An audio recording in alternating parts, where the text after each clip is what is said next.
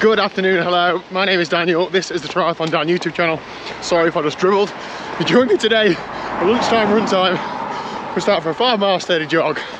Just business as usual. However, a couple of big updates in my life. First of all, have you seen the Molly May and Tommy Fury drama? Woo.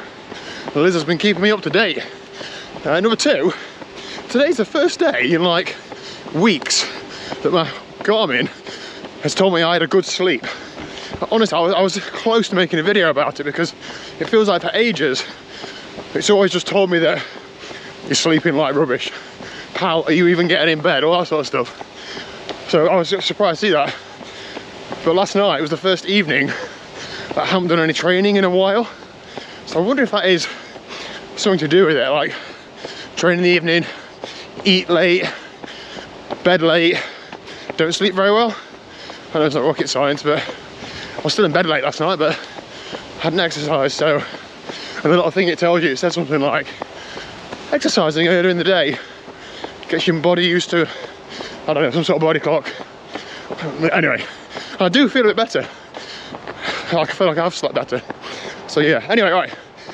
I'm getting up this hill, turn around, get near home, then I'll have a bit of a catch up. There we go then, run done and dusted, leave the stats on screen. 5 and a bit miles, pretty good heart rate for me, low 130, sort of mid zone 2, 8 minutes 23 per mile, and that's pretty good. I mean, over the last 4 months, my running has gone from, on that route, like 9-minute miling to now about 8.5, so 30 seconds a mile off, which is great. It's not like, you know, life changing, but I'll definitely take it.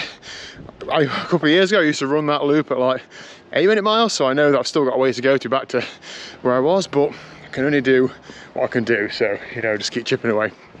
Hoping for a good winter of running, to be honest, so we'll see how that goes. Right, what we're doing now, afternoon at work, and then I'm breaking up from work tomorrow, so I'm in that phase where you probably know, like, you're just trying to get on top of everything so that you can finish and have some time off, and it's not as easy as you first think, but determined to make it happen so I can get some good training in next week when I'm off. Anyway, yeah, afternoon at work, swimming tonight, so I shall see you at swimming. Torch. You've got a minute if you want to do that. We have to. Right, it's going. We can do it live reaction. Right. We have to wait. See, Helen. We have to wait a minute until Lee has synced his swim on Strava, because you can't possibly talk about how it was until you've seen the data, can you, Lee? Exactly. So we're going to get a live reaction to the stats. What do you reckon? 2,050 meters, average 149 per 100. You did a 143/100, didn't you? Did, yeah. That's good. I mean, there's a heavy amount of drafting going on. Mate, it doesn't matter. That's swimming. You know. I said to Lee, what was your time with that 100? You're like 143, but if I lose these feet, it's a 150. It's about right. Well, I was doing like 135s, 136s on Dean's feet. Yeah. And then he said, oh, I feel like I'm struggling for sugar. I'm like, do you want a gel? Do you want a chew? Yeah. Because I'm not got that in me if he's not there either. Anyway, good swims all around, both over 2K, good sessions, mate. Lee, this weekend, you're taking part in your first ever Olympic distance triathlon. I am. Open water, proper, you know, how are you feeling? Excited, nervous. I think had I have not done that outlaw swim, I'd have been a whole lot more nervous, because that was the middle distance swim you did. Let's face it, 1,500 metres in open water is not insignificant, is it? It's a long way, yeah. And this is a big step up from a sprint, so, you know, it's a lot longer on both things, the bike and the run, a lot longer in the water. Yeah. So I feel like this is a stepping stone to 70.3. I wouldn't want to just go from sprint to 70.3. This is somewhere in the middle. I think Olympics good because it's most of the swim of a middle distance, isn't it? But then still only like half the, well, less than half the bike and run. So you've still got some way to go for that. But your training far surpasses somebody who's, think about when I did my first Olympic distance, I was done nowhere near the amount you've done. So be confident in that.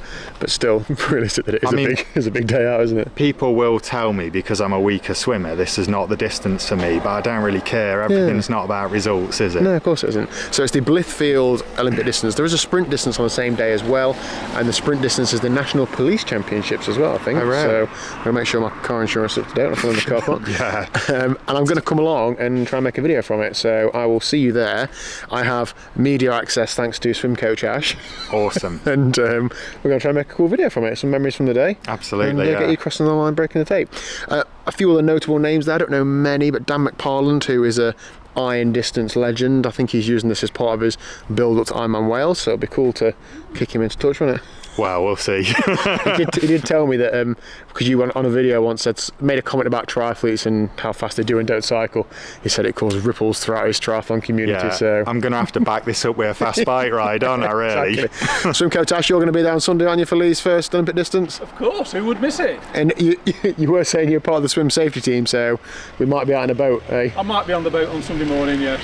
Wicked. All right, I'll see you Saturday because we're gravelling. We're gravelling. Yeah, nice one. All right, Lee, we'll see you Sunday morning, bright and early. Yep, I'll see you there. Have a good race. I'm sure people will get behind you and there'll be a video coming from it very soon after. Let's do it. Yeah, see you later.